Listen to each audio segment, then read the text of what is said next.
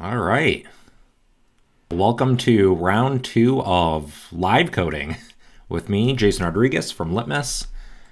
A few of you were probably here last month we did live coding, where I went through and built a receipt email from scratch using Litmus Builder, little HTML, little CSS, and some fast fingers flying through that code pretty quickly. So I thought for this month's live stream, I would revisit that email, which I haven't really looked at since last month, since that initial coding session, and figure out how we can make it better in certain email clients. Because I know from, we did a quick preview of that email in different email clients last month. So I know things like Microsoft Outlook, there were a couple of issues. I think there was like a font not rendering issue, some padding issues, and I'm sure there's some other things that probably need to be fixed in mobile clients, or at least optimized for mobile clients to make the email useful on mobile. So I figured that today's live stream would be revisiting that receipt email, going through, seeing breaking where, making a list of things to troubleshoot, and then actually troubleshooting those problems. So walk you through my process for trying out different solutions, where to look, what resources to use for figuring out problems to those solutions, all that kind of good stuff. So this month on the live stream for Litmus's YouTube channel, which you should obviously all subscribe to if you haven't already, we're going to be troubleshooting that receipt email. So again, I'm Jason Rodriguez. You've probably seen me on different webinars, the Litmus at Litmus Live or the Email Design Conference back in the day, among other places. I am the community and product evangelist. I spend my time teaching people how to make better emails and send better email marketing campaigns. And I kind of come from a development and design background, but it's definitely not something I do on a daily basis. So these live streams are fun for me to kind of dust off my coding skills. But I will say that this isn't my daily job as coding emails anymore. So you'll probably see me struggle a couple of times, but I think that's kind of par for the course for email marketing and design in general, because there's so many different challenges. So thanks for everybody for joining. Feel free to use the chat in the live stream on YouTube there. I am keeping an eye on it when I'm looking over here. That's what I'm doing. If you have any questions, if you have any for troubleshooting or fixing some of the issues that we'll probably be seeing in the email, I would love to hear about them in the chat.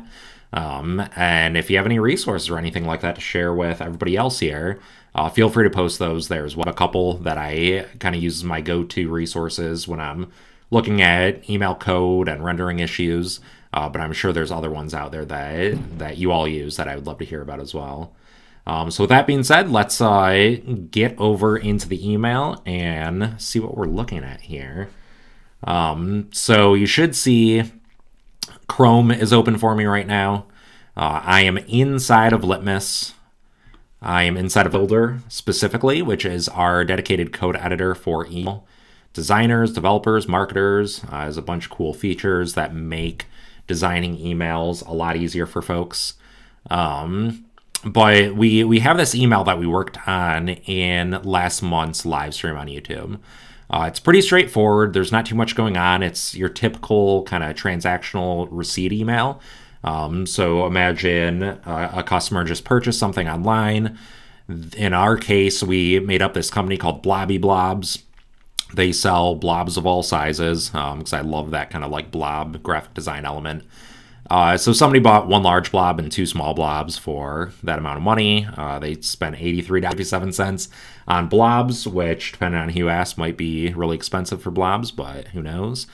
But pretty straightforward. We have our table here of the actual order information. We have a nice little button here for contacting customer support if you need help with your order. The footer down here with a logo and some kind of default information about Blobby Blobs. All that good stuff that you typically see in a transactional email. So running through the code, you want to kind of do a little bit of a refresher here for you as well as me, because again, I haven't looked at this code in about a month, a little over a month, because we're doing this live stream a week late. We're typically going to be doing the live coding or some sort of practical live stream session on the second Friday of every month. But I had a webinar with marketing profs last week, so I was pushed a week here. It was part of their Friday forums, which was super fun. If you didn't already, feel free to check that out at marketingprofs.com. But yeah, we're going to be doing this second Tuesday of every month. Is going to be a practical session, usually live coding or design or something like that. And then the last Friday of every month is live optimization, where we look at people's real email campaigns and try to provide some constructive criticism, some feedback to improve them. That'll be happening the last Friday of this month as well. I still have to reach out to some folks and see if they want to help out and jump on and, critique some emails. If you know of anybody that might be interested, let me know. I'd love to hear from them. But yeah, I haven't looked at this code in about a month. I do kind of know the overall structure because I built it, and it's using this kind of boilerplate that I typically use, which is largely based on a template from Mark Rice, who releases a bunch of stuff at goodemailcode.com, which is his arrogantly named library of good email code, as you can tell. But a really great resource for getting just some kind of default stuff going for your email, doing specific things, and something I definitely rely on because Mark is much smarter than I am as an email developer, so I definitely trust his code and his commitment to creating accessible emails and responsive email, making sure all the code's looking good. But my version, my kind of boilerplate, I commented out a couple of things just as a reminder myself or anybody using them, what these different snippets of code do. But it's pretty straightforward. It's using this kind of fluid by default or this hybrid coding approach. So I have this kind of container table here, or this container div rather. It's not really using any tables outside of Microsoft Ghost tables that only Outlook will be seeing. But I have this container div that the max width set to 600 pixels. So the content will never be greater than 600 pixels. Microsoft Outlook does not honor that code placed on divs, which is why we have this conditional Microsoft table here. So you can see we're targeting Microsoft with this conditional comment saying if this is greater than or equal to MS09, which is a specific version of Microsoft Office, which is what a lot of versions of Outlook use to render our HTML, or if it's IE Internet Explorer as like a rendering engine, then use this table to wrap that entire email campaign, or all the content inside of it, rather. So here's where we have our width set to 600 pixels. We don't need to use px there because the width attribute kind of implies that it's in pixels by default. Just wrapping that stuff to make it work a little bit better in Outlook. But other than that, it's pretty straightforward. We have some semantic markup in here to try to keep things accessible. We have this paragraph tag that is our bit of copy up top here. We have a text link in there for checking on the status of your order. We do use a table down below for the receipt information, the actual order information. Since that is tabular data, that's what tables are there to display and mark up in our content. So we did use that as it was intended to be used. So you can see on the table here, we're not declaring role equals presentation. We're not trying to take that out of the accessibility model. We want this to be read out as a table because that's exactly what it is. But for accessibility purposes, for our presentational stuff, our kind of layout tables for Outlook here, we do put in that attribute role equals presentation to keep that accessible, especially for people using screen readers. Other than that, though, it's a paragraph down below for, again, this bit of copy. We have this centered button down here using the deprecated but still very functional center tag in HTML. And then we have our anchor tag and a couple of styles applied to that to make this nice big blue button. We have some rounded corners, looks nice and sleek, and then we have the footer down here. So again, nothing really fancy. We close out that ghost table down here because you want to make sure you close out all of your elements. But if we, so this is just like the browser view of that email campaign that Litmus is displaying, that Builder is displaying right here. You can see that by default, everything kind of shrinks down because we are using that max width kind of rule for declaring the widths of our container of that div. So it will naturally be 100% wide up to 600 pixels wide, and then it'll stop growing and just kind of center in the display here. So in the browser version, it looks good. It renders well. But I'm using Chrome here, which has an excellent rendering engine for HTML and CSS. So I want to look at it in actual email clients and see how that email is displaying, because that's where you're going to run into issues. Is when you actually send a campaign like this to your subscribers, they open it up in their email client of choice, and that's what they're going to, not what we see in the browser necessarily. So the first step in troubleshooting any email is going to be looking at it in all of these different email clients to see what issues are actually cropping up. So Litmus obviously makes that super easy. We have, I think it's around 100 different email clients that we allow you to preview your emails in. Everything from Lotus, which hopefully you don't have to worry about, but some clients still use that, especially at kind of the corporate level. We have all the old versions of Outlook, newer versions of Outlook, a whole bunch of mobile email clients and devices, all your webmail clients here, all that good stuff that allows you to really quickly select which clients you want to see your email in, and then preview in those real clients. We're using real email clients and taking screenshots of those. So this is essentially typically like exactly what your subscribers are going to be. So when we look at these, this is what a subscriber might see when they look at this email in Apple Mail 13 on Mac OS X. See that it renders really, really well, but that's because Apple Mail uses, which is the same rendering engine that Chrome uses. For all intents and purposes, I think they call it something different at this point, but it's really, really good, solid rendering engine, so we know that all of our HTML and CSS will look good and the email will render as intended.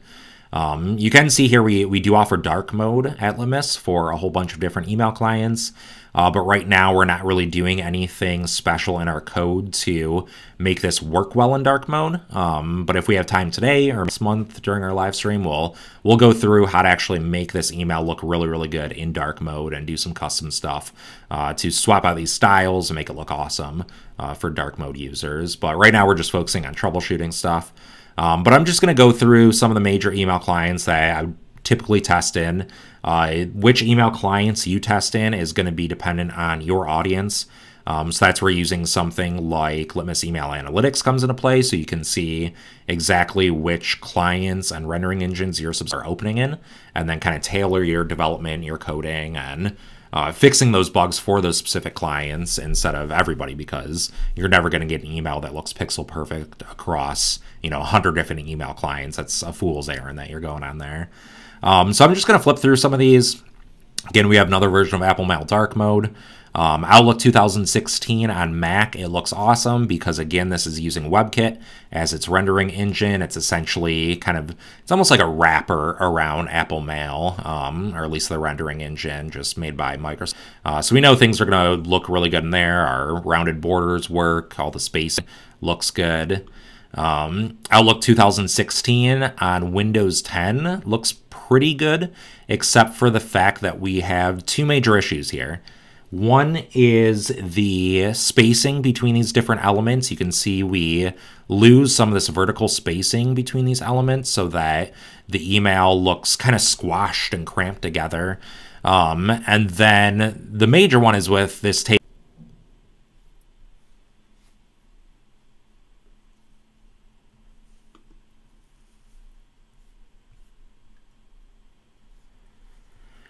All right, I had a quick issue with my streaming software.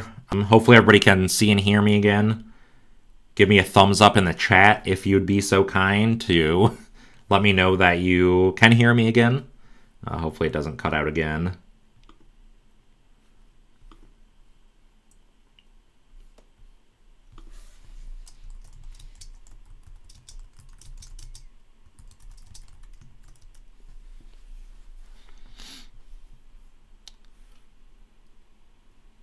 Cool. So somebody did comment they can hear. Awesome. So looks like the stream's working again.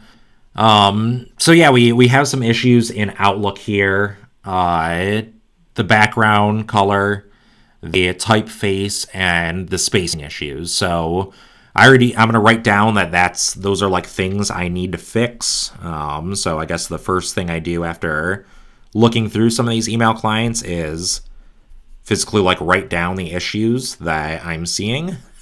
So I know I have a checklist to address and actually go through, and I can just one by one fix each of those issues.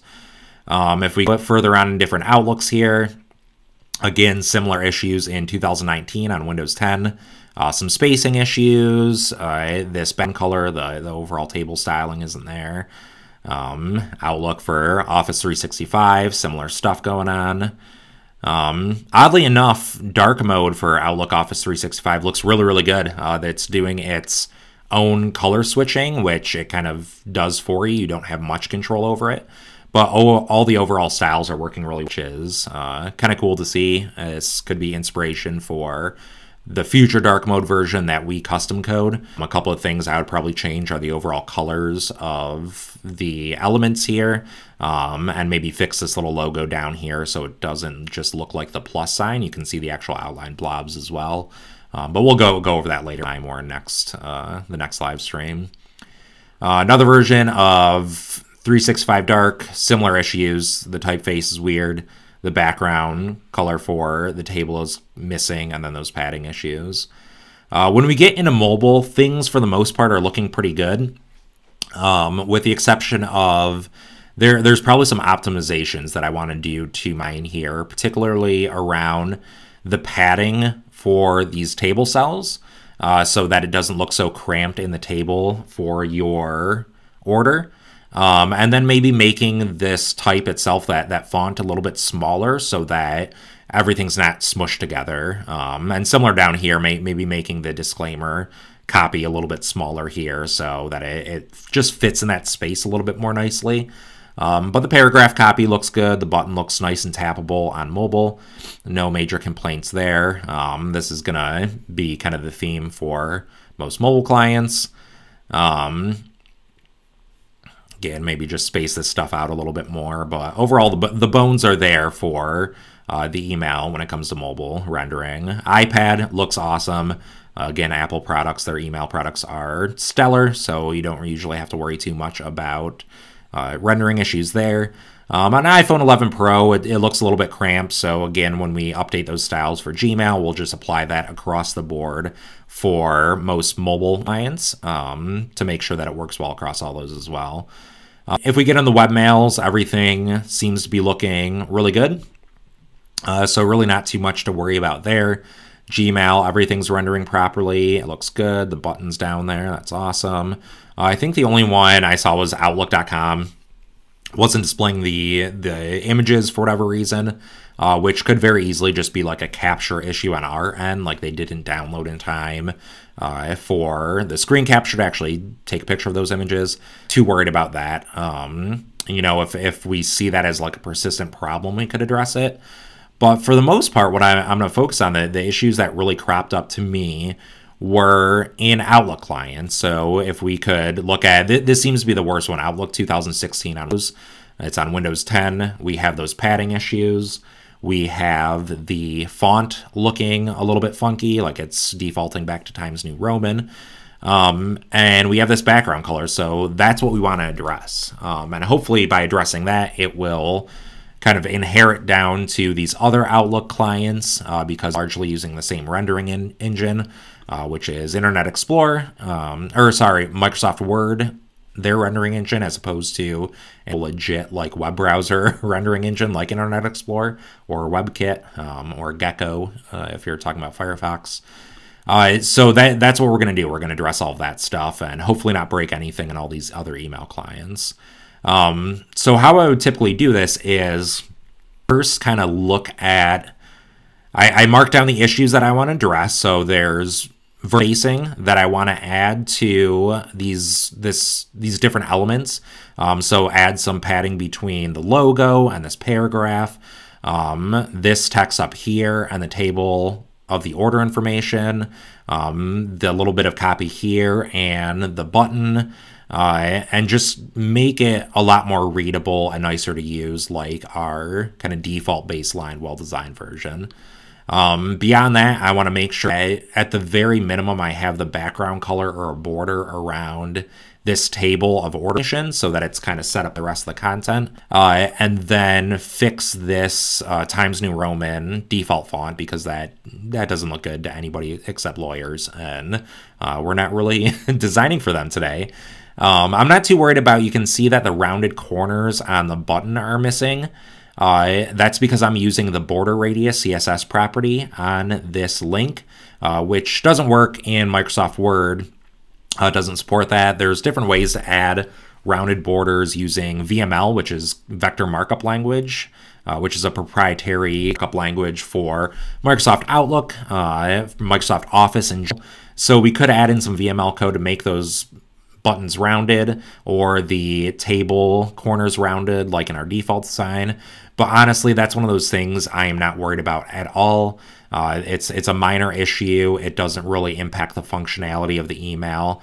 So if I can keep my code a little bit more lean without using VML, then I'm probably going to default towards doing that, unless you have a huge percent Outlook users and, you have your boss breathing down your neck to stay on brand or, follow the design system to a T, then you might want to implement one of those issues.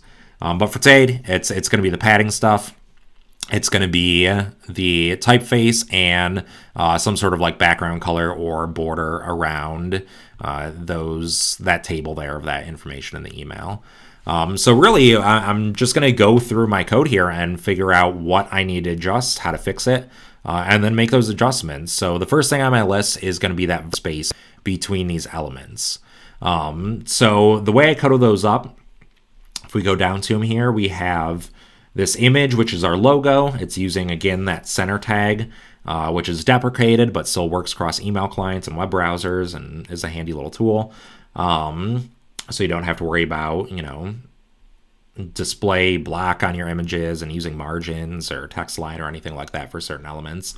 Just quick and easy, use center on the image. So right now you can see we have this paragraph of copy, which is this element here that starts with hi JSON and then here's your copy of your receipt for your own records. But that's just smushing up against the image despite us having this 40 pixels of margin on the bottom of it. So we could try one hack that I've heard of for like Outlook is to use, like, margin doesn't work unless you use a capital M for margin. So we could very easily do that and see if that helps out. See if there's some extra thing there. Just wait for it to gather that. Doesn't look like anything changed. So that might not be the best solution. I am going to add some maybe extra padding or extra margin on the top too, just so it's maybe a little bit more visible. Oops. Save that again. I don't think anything major is going to happen, but let's see. So that actually does work, which is nice. So it looks like there was already a space between there. So that might be the best way to do it. We want to make sure that that doesn't affect the rest of our email client. So that still looks good. There's a little bit more space between that image and the paragraph. That's going to filter kind of through to all of these. So it looks like we do actually have a good kind of quick and easy fix for that. If we go back to, we're looking at 2016 in Windows 10, we can see that we have, again, some similar issues on this paragraph down here. So I'm going to go find that paragraph, which, again, is right here, and set that to the top, to uppercase margin. I am going to add a little bit more kind of margin around the paragraph to make it a little bit more visible. Let's see if that works. Sometimes a lot of troubleshooting is just kind of waiting around, so that looks pretty good. It feels like one of my issues here is that it feels like the line height And this copy it's noticeably shorter than our default design. So that's definitely something I want to address. And so when we originally set that up, we have this container div of all of our content that sets our like baseline styles for everything. So we have the color set to black. We have the font family set to sans serif, so that'll just use whatever the default sans serif is on that person's system. The font size set to 18 pixels. Font weight is set to normal. The line height here is set to 1.8. And then we have margin, some default margins, kind of 1 rem set on the top and bottom, give it a little breathing room, and then just kind of center that content in the viewport. Again, max width set to 600 pixels, and then a little bit of padding too, so that when we view this on, the browser version of our email, it doesn't bump right up against the edges of the content. There's a little bit of space, so it feels a little bit more natural and easy to read. But when we go into that Outlook 2016, it doesn't seem to be picking up on these default settings. So none of this stuff seems to be applying. I think that's where the text issue is coming into place too. So that's why that table's using what appears to be Times New Roman again. So a couple of things I could do. One, I could see whether I should kind of be using divs to set that default, those styles, or if maybe I should apply that to a table element or apply those things to the individual paragraphs themselves. Just figure out what the best element is to address that issue Outlook 2016. So one of my tools for troubleshooting is this website called caniemail.com. So this was put together by I believe it was Remy Parmentier, who is an email designer from France. He goes by HTMLU, kind of spelled out using, what appeared to be the Greek spellings, or maybe a French way of spelling that. I'm not sure. It's super smart, though. I kind of think of him as the ultimate detective, kind of the Sherlock Holmes of email development, because he's really good at tracking down issues and fixing them. But essentially what you do with this caniemail.com is go in and just type in whatever you want to check whether or not it's supported across clients. So I could search for a div, and then it shows me the support for that across all these different email clients. So you can see that div elements have excellent support across almost all email clients. So based on emailclientmarketshare.com, which is something that Limis actually runs, which will show you, the top 10 email clients in use right now based on our email analytics data that's anonymized. We are working on updating this and making it a little bit more useful for folks, but that'll happen later this year. But 92.73% of email clients do support using div, which is cool. So maybe that's not the issue. Setting those things there isn't really the issue. But I do want to test something and see if I apply these default styles to this table that is specific to Outlook, if that works out for us. So I'm going to go up to the ghost table here, add those inline styles and save it. And I'm just curious, again, I haven't had a troubleshooting email like this in Outlook in a really long time, so I'm kind of just, seeing what happens if it helps out. In this case, it doesn't look like it is, so now I know that's not really going to help us out there. So for the sake of keeping our code lean, attainable, I'm going to get rid of that. Resave it, just get back to our default state. That'll rerun the test there. So the next thing I think I want to try is seeing if I apply line height to different elements that I think aren't inheriting that value, if that'll work out. So I can go to my paragraph element here where all that copy is and just add in the line height of 1.8 and save that and see if that kind of gives us a little bit more breathing room on those lines there. So that doesn't seem to be working either. That's not going to help out. So I'm going to get rid of that. Not going to worry about it. One thing that comes to mind too, as I'm kind of working through my thought process how to fix this, is if if this kind of 1.8 is there's no unit on this. It's not like set to pixels or percent or anything like that, which for line height at least makes it a kind of relative unit. I wonder if Outlook doesn't understand that unit. So maybe instead of saying 1.8, that relative unit, I can actually set this to a pixel value, something that's an absolute value that will be more specific for Outlook, because it might not understand that. Maybe that'll help us out. So we did have the 1.8. I'm back in the browser mode to see if I can get this pretty close here. I'm going to say something like 28 pixels. That's pretty good. Maybe like 32 or something like that. Some pretty generous line height. So I'm going to save that and then go back to my email previews. Wait for those to run. Give it a minute here. I am live streaming, so these images might take a minute to populate. But Limits is usually pretty damn fast, which is awesome. Go back to 2016, and it actually looks like that helped out. So I guess that might be a lesson to us to not use relative units for things like line height and email, because some of the Outlook clients that are using Microsoft Word's rendering engine won't see those relative units as kind of measurement for line height. So we want to stick to our actual pixel values. So that was actually a really easy case of fixing the line height issue. If that didn't work, then the last kind of thing I would check is looking at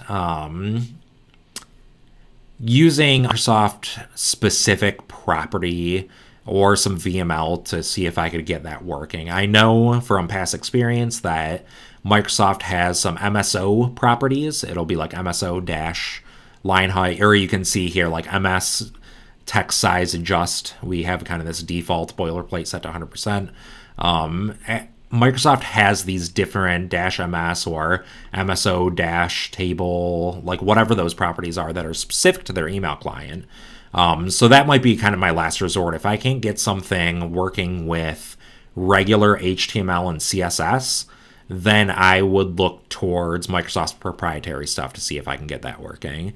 But in this case, just switching the line height from relative units to absolute units seems to do the trick. We get our vertical spacing back, which is awesome. So that's one thing I can cross off my list here. I had Outlook padding. So the next one is going to be the Outlook fonts.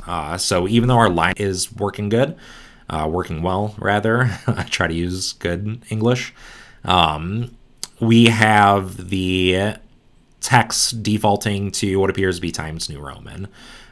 So that's one of those things I absolutely want to fix. And what I'm going to do is kind of the same process, just try a couple of different things out. So my first hunch is that the tables, Microsoft Outlook, for whatever reason, Word's engine, it prefers tables to use Times New Roman, or there's some sort of weird bug in there that doesn't allow it to inherit the set styles in our parent element, which in this case, that div. We know the rest of this, the paragraph stuff, is inheriting from that parent element. So we know that's not an issue for that stuff, but maybe with tables it is when it comes to Outlook. So my first instinct is to either set those styles directly on this secondary container where we were setting our background color, or I think we might be more useful if we set it at the table or table cell level for these different elements. So what I'm going to do is just test this out with this font family.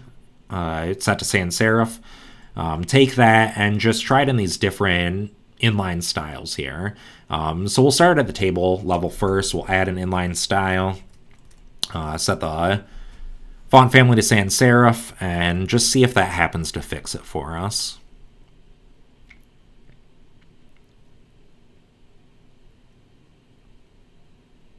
So it does, which is awesome.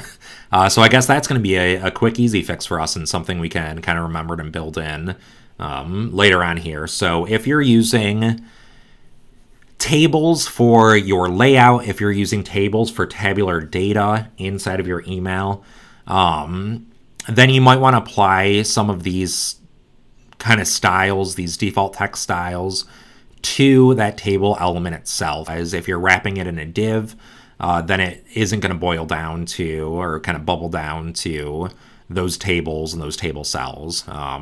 So with that being known, my hunch is that we have this other div here wrapping the table, and that's where we're setting our background color. You know, if we look at this back in Outlook 2016 on Mac, we have a background color, we have this horizontal rule, that kind of stuff, making our table look nice and styled and on brand, but we don't get that in Microsoft Word's rendering engine for Outlook 2016. So my hunch is that, knowing that these styles should probably be applied to the table itself instead, and that's really a simple enough thing to do. We can take all of these inline styles. I'll leave that div here for now for just a minute here. Hopefully it won't affect anything. Go back into our inline style attribute on the table itself and add those back in and see if that works. So I did see that, well, I guess Gareth was mentioning when I talked about the spacing between these different elements, he uses padding rather than margin because it tends to be a little bit more cross-client compatible. And I totally agree with you. I think that's a great point. I am using margin here, but that's largely just because of me using these semantic elements. I feel like margin is... So when you're using something like a paragraph level element, which means by default it will take up like an entire block of the page, that whole horizontal section. And by default, a lot of web browsers and rendering engines will add spacing to that paragraph element, or things like heading elements. So I'm basically just setting margin there to override their styling with my styling, which is why I kind of use that for paragraphs and headings and how something like this is set up. But totally valid that padding tends to be a little bit more well supported. If we go back to kind of email, we can type in margin. Margin has about 60% support, and not that great, not that bad, depending on your email clients. But if we go to padding, padding has 85% support across email clients that are being tracked. So that might be an instance where you do want to use padding on some of these elements, and maybe override margin as well to get rid of those default styles that browsers and email clients will apply. But padding is really, really useful when you start using tables for your layouts. So that's where you see, like, we're using tables for this layout and for this data because it makes sense. We're using padding on that table cell to add a little bit of vertical padding between those lines of care. Padding is...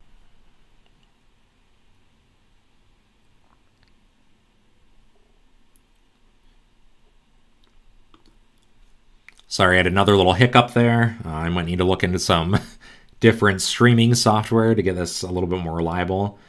But was saying, asking about the pros and cons of using divs instead of full tables in an email. And when did I switch to using divs in your email code? So again, this is just kind of a stylistic thing. Most email templates and email code you'll come across in the wild will use tables for all of their layouts.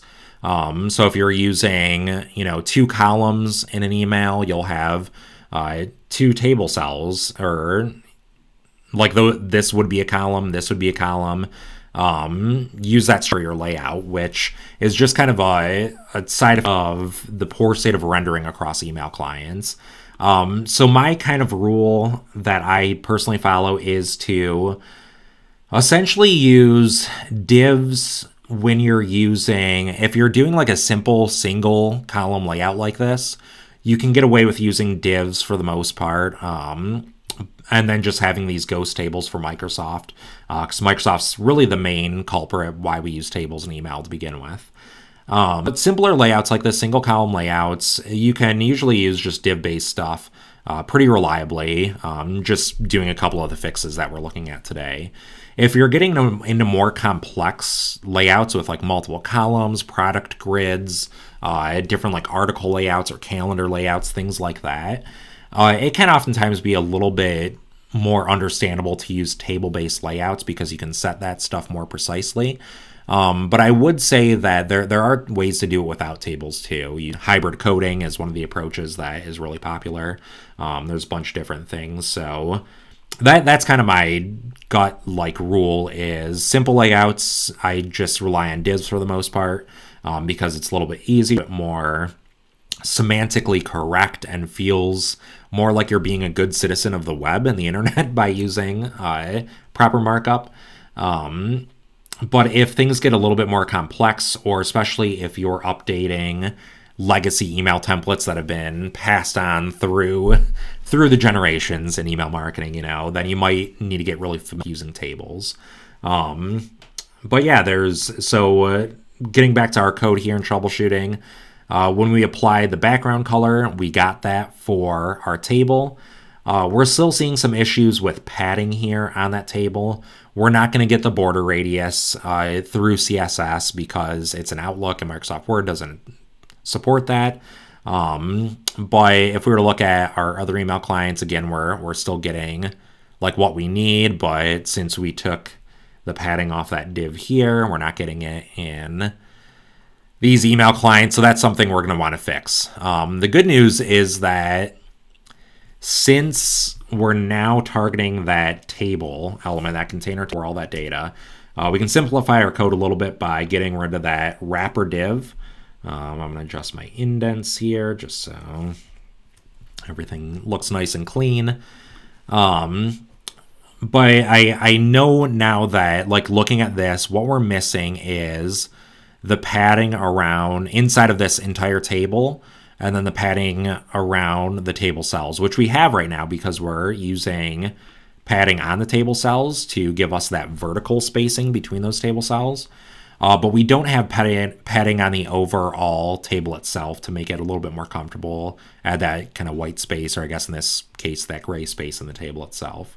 So what I think I want to do is target I'm going to try by seeing what happens when I add cell padding to this table.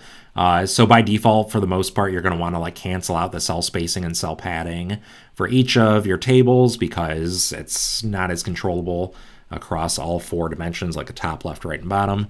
But if I add in, let's say 10 pixels to that spacing, my hunch is that that will give us a whole bunch of spacing around all those table cells. I guess padding inside, but it doesn't look like it's working, so I know that's not going to help us out. I can look at my code here and I can see that I do have vertical padding on each of those table cells. So I think the next step would probably be to just add in some horizontal padding as well for each of those table cells. So we can test that out in, let's say, our table header here, which is this order number equals this made up number for our order. So we have the vertical padding, which appears to be working. It's just that 10 pixels. Let's say we're going to add 20 pixels on either side for that and see if we get a little bit of breathing room on the left side here.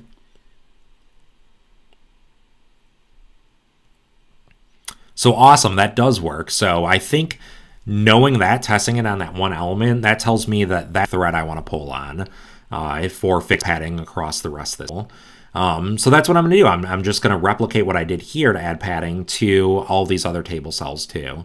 So I'm literally just going to copy this 20 pixels to keep things consistent and add that to each of my table cells here. So essentially anywhere I see 0, or I'm filling out the kind of shorthand in these other ones so that the left and right get padding as well, I'm going to add that padding in. And then I'll simply save it and see how it's looking. We might need to adjust the values a little bit just so it feels more like our original mockup and our original email. But that's a good starting point. We know the padding's working both vertically and horizontally when it's applied to the table cells. So that's what we're going to use to fix this. And when we fix this in Outlook, then it will naturally kind of flow down to all the other email clients because that works across all those other ones. Outlook's essentially like your lowest denominator. If you get things working there, then it'll work pretty well across all these other email clients. So that's looking better. I do want to add a little bit more kind of vertical space at the start and end of each of this table. So like the very first thing and the very last thing. But I actually want to see if I can do that at the table row level. Well, I guess I'll do that. And there's not the table header doesn't really have a row involved in it. So I'll say something like 40 pixels on top. And I don't want that much on the bottom though. So let's do 20 pixels around our shorthand there. But I do want to see if it works on this table row. I'm just curious. I haven't styled the table row in a hot minute. But we'll say padding is equal to 0 pixels on top, 0 pixels, whoops. Yeah, I don't want to do any pixels on the right or left, but then 40 pixels on the bottom. And see what that looks like.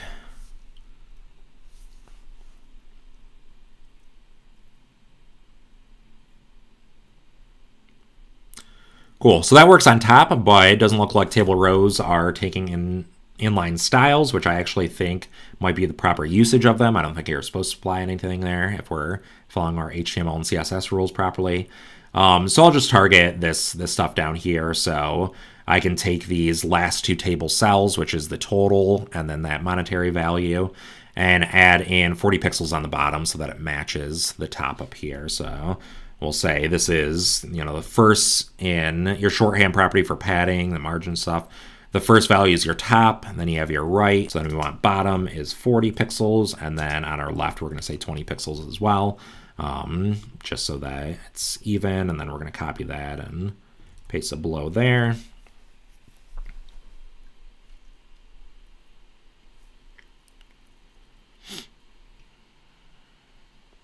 And boom, it looks like it's working pretty well. One other issue that I notice here is that we're applying this border, which you can see in our our default version. We have this blue border kind of separating the itemized order versus the total and tax and subtotal. We're applying that at the table row level, so we saw that that's not working in Outlook. So I think it might be time to figure out a better solution for that.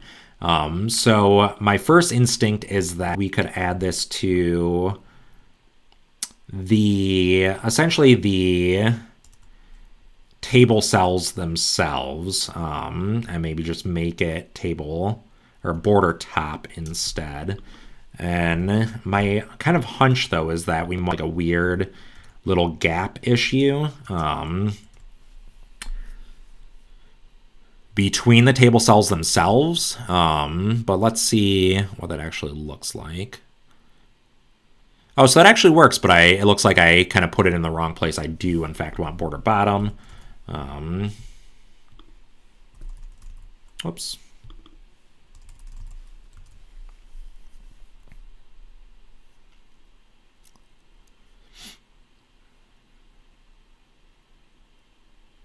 Cool, so we got that. That seems to be working well. Another option, which I actually might go with, is to essentially add in another table row that is a container for our line. And this is kind of cool because it gives us a little bit more flexibility with that border. So I'm going to copy the color value just so I have that blue. I'm actually going to get rid of this border bottom on these table cells. Back to our kind of default state here. And then what I'm going to do is add in another table row that will contain that border. So I'll add in a table cell here. And then really what I'm going to be doing is styling the table cell itself, and not really have content necessarily inside of that table cell. I will add in what's called breaking space, which is just kind of like a little piece of like dummy filler code there to make sure that there's something in there to apply like styles, or like there's something filling up that space. But then I'm going to add in some CSS to style the table cell itself. So I'm going to say the background color is that value we had. Save it and see what that looks like. We're probably going to need to add in some padding or some height to these table cells because it might be a little bit big. Yep. So that's not going to work there, but we are going to say I add in a col span equals 2, similar to how we have this table header col span 2. So it takes up that whole area.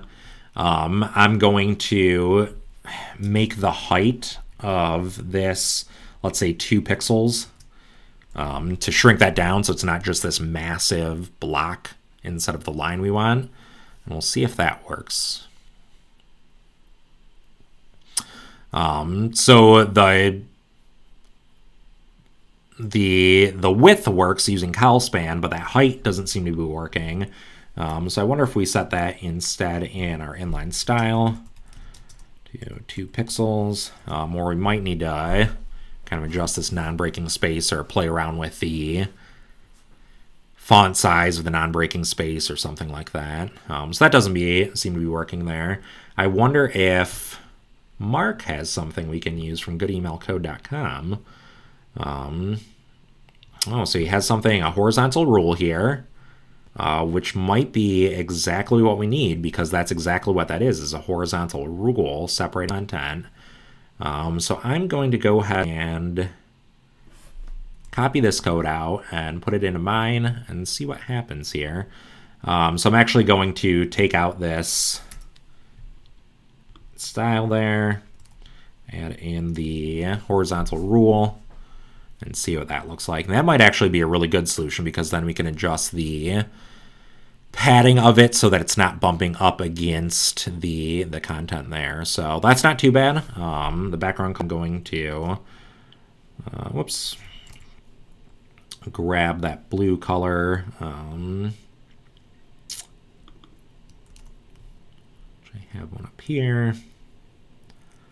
Where'd my horizontal rule go? There we go. The height, 1em, is going to be equal to what the kind of like default font size is, which in our case is 18 pixels, I believe is what we set it to. So I'm actually going to say change the height of the horizontal rule to, let's say 2 pixels, and see if that kind of fixes this. Close that out.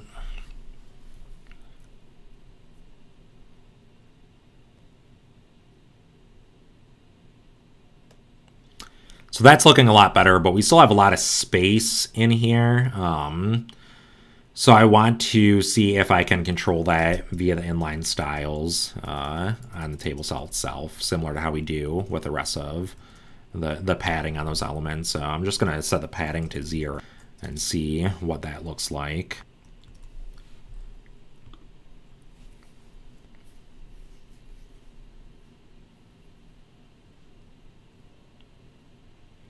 So that's looking better. It's right up against everything though, so I'm gonna add a little bit of padding to kind of coincide with what we have across the other ones. So on the top and bottom, I'm gonna say 0 pixels because there's already that spacing between those other elements, and then just add 20 pixels on the left and right of that element there. Wait for our preview to reload and see how it's working. And boom, it looks like things are working pretty well. So if we go across to our other email clients, it's looking as we intend, which is awesome. So I'm pretty comfortable with that in Outlook. It looks like the color's not displaying as well as I would like. So it looks like it's still defaulting to black. But that's one of those things that I don't really care about that much. It doesn't change the... Like, it's not as obvious to change the overall like branding feel of our email, and it's not like a functional thing that we need to worry about. It's still clearly delineating those bits of content, so I'm not that worried about it. So I'm pretty happy with looking at our Outlook clients. Functionally, everything's good. The layout, the structure is all good. Again, we aren't getting rounded corners, but I'm not worried about that. Things don't need to be pixel perfect across email clients. But the last thing I kind of have on my list in the last couple of minutes here are on mobile email clients. You can see that this text is just kind of big for that table. So it's kind of hard to read that. Everything just sort of bunches up against each other. Pro's not that bad, but the easiest way to do this to kind of optimize your content for mobile is to target the individual elements that you want to update. and then override them in the head of your email using media queries. So you can see we have this media query up top here that says at media screen. So anytime that's shown on a screen, which is the only place an email should be shown, unless you're printing things out, which is still kind of weird. And saying max width 600 pixels. So anytime this email is shown on 600 pixel or smaller device or screen, then it's going to apply some CSS in here. So I'm just going to add in a class here, say, let's call it like mobile text, and set the font size to, let's say like, let's say 16 pixels. I don't want to go too small here. And say important, since we're overriding inline styles, you're going to need to use that important declaration to make sure that this is precedent over any other styles applied to that element.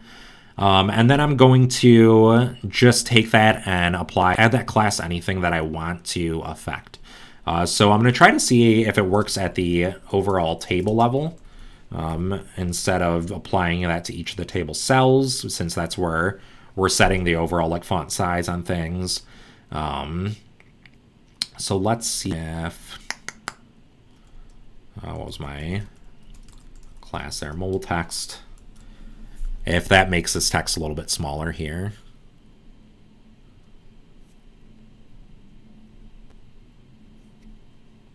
So it does. We know that's working. We might need to make that even smaller on like Gmail if we want to, or adjust the padding on our table cells if we need to.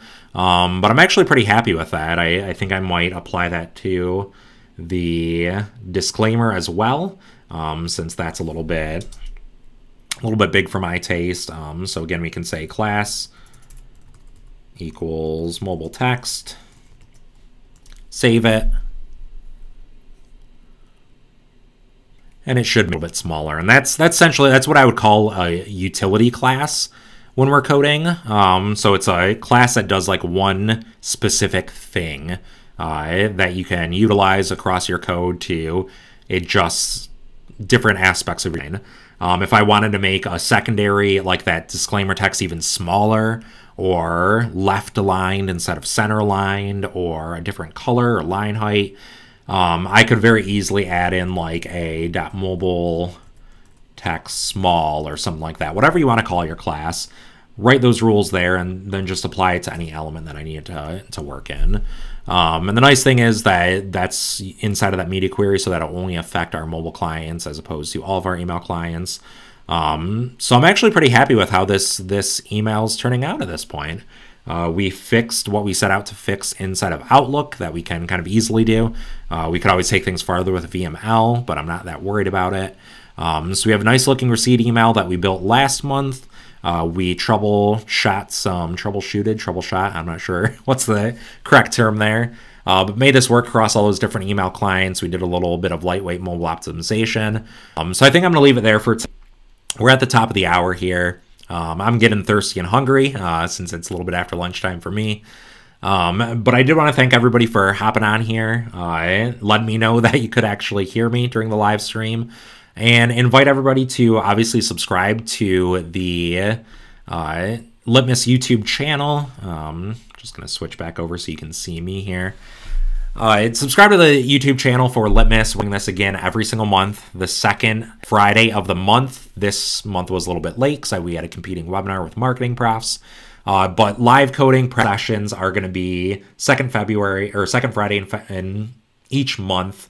This is February. And then the last Friday of every month is going to be live optimization, which we did last month, was really, really fun. It's going to be even better because we're going to start bringing in different email geeks and friends and guests to help us optimize all those email campaigns live. So that's going to be next Friday, I believe is the last Friday in the month. Might be 2 weeks. I don't even know what the day is at this point. Time is a construct that doesn't make sense to me anymore. But yeah, we'll be doing this monthly. Subscribe on YouTube. You'll get updates. Subscribe to the Litmus newsletters at litmus.com/subscribe. We'll be notifying everybody that way too. We're at Litmus app on Twitter. We always post a bunch of stuff there. Reminders about webinars, live streams, all kinds of articles and resources we publish there. But yeah, thank you everybody. I'm glad it looks like everybody had a fun time and hopefully got a couple of tips on troubleshooting their own email campaigns. And I think next we'll probably, if they continue on with this email, we'll look at how to make a really good, solid dark mode version of this email campaign. Something we've seen over the past, 2 years or so is that dark mode usage is on the rise. People love dark mode, so we should probably adapt our emails to work well, or as well as they can inside of dark mode.